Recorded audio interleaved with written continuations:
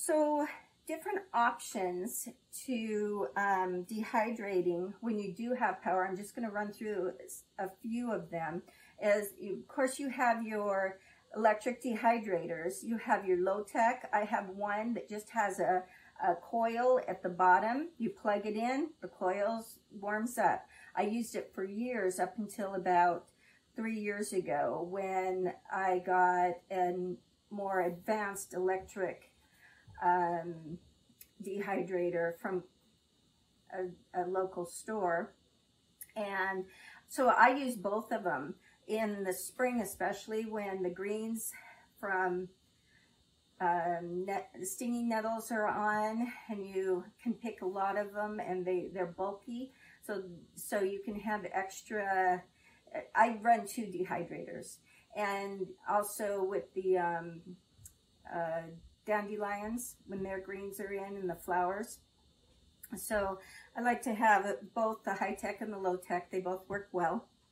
Another one is you can dehydrate in the oven.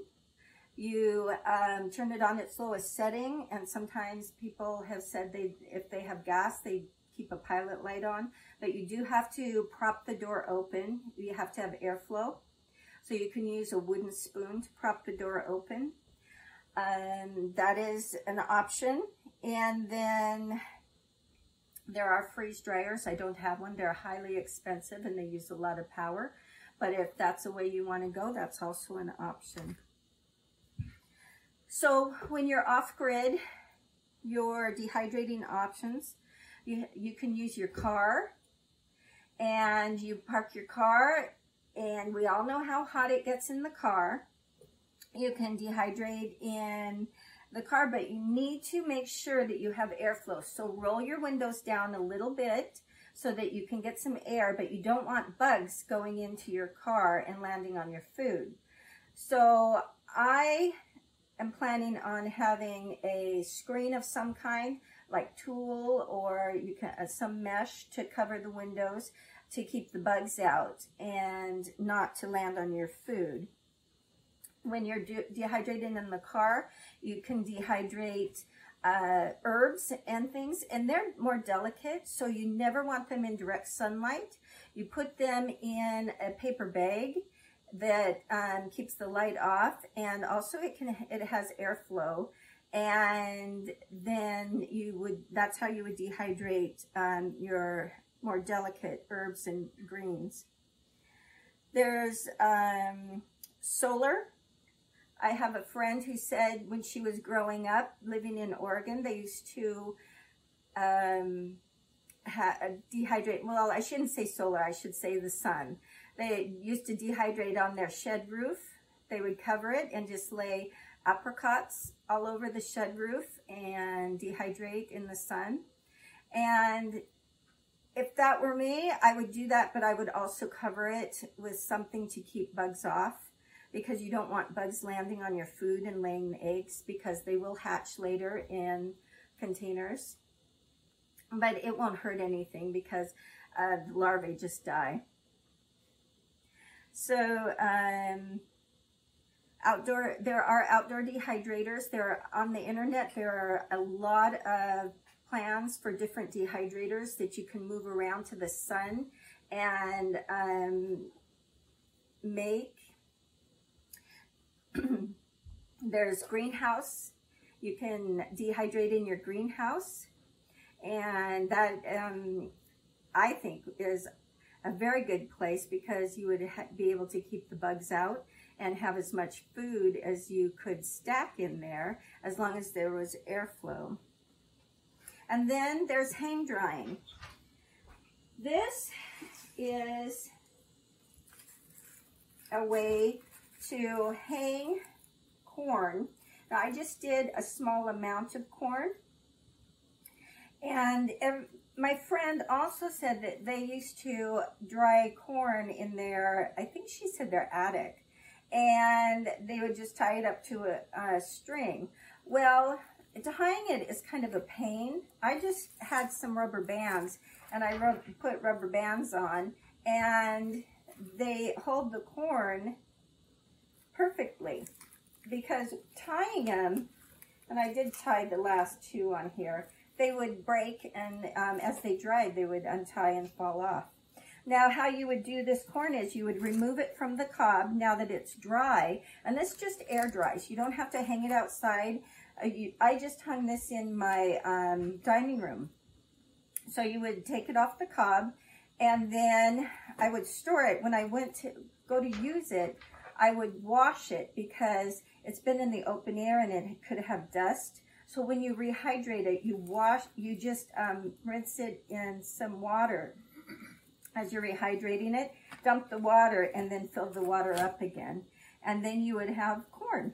You could also use the husks as fire starters. You can light them. And another air drying technique is used for herbs. And I did some herbs. This is mint. I just grabbed the mint. Normally, I pull the mint off the stalks and then put a rubber band around the stalks, but I was in such a hurry, I just put it around the mint leaves. Both work very well. This is a wild flower that is out in my pasture, and it has medicinal properties, and I did the same thing with that. I just rubber banded and dried it in my dining room. And then now I can take everything off, put it into jars, and I have hot drink and medicine.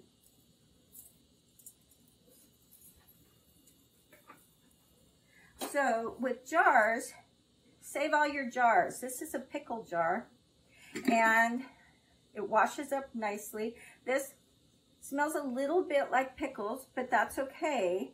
I usually put, on the pickle jars, I put dog's food in it. But, and she doesn't seem to mind. It doesn't make the food taste like pickles or anything. But save your jars because these are nice containers and they're free. Actually, you pay for them. When you buy the food, you pay for the jar also, the packaging. So you have paid for this. Use it. These are what I mentioned earlier, meals in jars. You have your recipes that tell you what's in them. And this is a curried rice, a jar of curried rice. And you have, you can write on the lid. If it's simple instructions, you write on the lid. Or you have a piece of paper with the instructions on it, on how to put this together. I have that one. And then this is an Italian lentil soup. Dates on it that it was made. Everything is in there to make a pot of soup. So when I say to take the pressure off you if there is a disaster, I mean it. It's really not a hard thing to do. Now if you, this is a vegan chicken broth. You can make your own. Anything that you can buy, there's a recipe to make it. So you can make pretty much everything. You just go online and you look for recipes, or a lot of times they've been handed down and you can use those. So I'm going to talk about I have two different ways. This is comfrey in here. The green stuff is comfrey. The kind of greeny yellow stuff, that is coconut oil.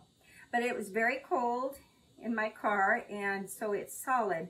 But normally when this is, when it's at a warm temperature, it's a liquid. And that is filled with dehydrated comfrey.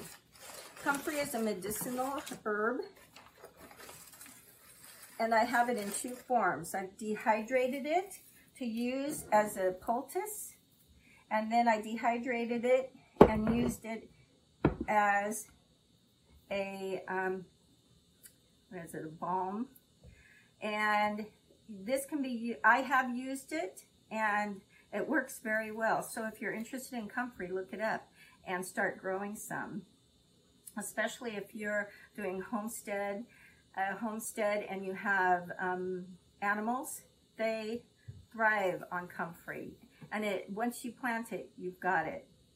And its medicinal properties are very, very good. What is it? It's also called bone knit. So another way to dehydrate off-grid is using a wood stove. Now this is one of the easier ways to dehydrate, especially in our climate. We have very moist air. There's a lot of rain, and so it's harder to dehydrate when you have humidity, because you're trying to remove moisture out of the food or the product that you're dehydrating. Well, if you have a very humid room, it takes longer, it's harder. So when you're dehydrating with a wood stove, the room is usually dry. You have to put moisture back into a room. But with dehydrating, you don't want to do that. So when I dehydrate off-grid, I have a rack that I put onto the stove. And let me just remove some things. I put it on the stove, and then I put something on top. This is an old pizza pan that I got from a thrift store, and it has holes in it, so it's perfect for airflow. I use the rack so that air can go around the item that I'm dehydrating, or the food, and this works wonderfully. I don't even have to have it that high. It's just a cake cooling rack, and I have 3 of them, and they do stack. So that makes life a little bit easier when I have a lot to dehydrate. And so anytime that you can get a setup like this on your wood stove, around your wood stove, you can do it on the sides, because it's not as hot as if it were on top. But you're not cooking the food, you're just removing the moisture. You're trying to dehydrate it. So that's why you need airflow. And when you put food on something like this on the sides of your stove, it's still warm, and it will pull the moisture out and dry it. If you have a stove that you can get underneath the stove with a rack and a pan, it's warm under there also. So you have the entire way around the stove to dehydrate. You can also use folding racks that you would use for laundry, drying laundry by your wood stove. And you can hang herbs. I can put trays on my drying rack because that's the way they fold out. And I use that in front of my stove. And it works very well. So that is off-grid dehydration. It's not a hard thing to do. If I had to do it now, I have practiced enough that I could do it, and it wouldn't even faze me. It would just be like normal, because I incorporate all this into my food preparation. And this isn't even long-term storage. This is just what I use in my everyday cooking and how I do things. If large amounts of food comes on sale, I'm able to put it away to use throughout the month or the weeks. And it saves a lot on the budget.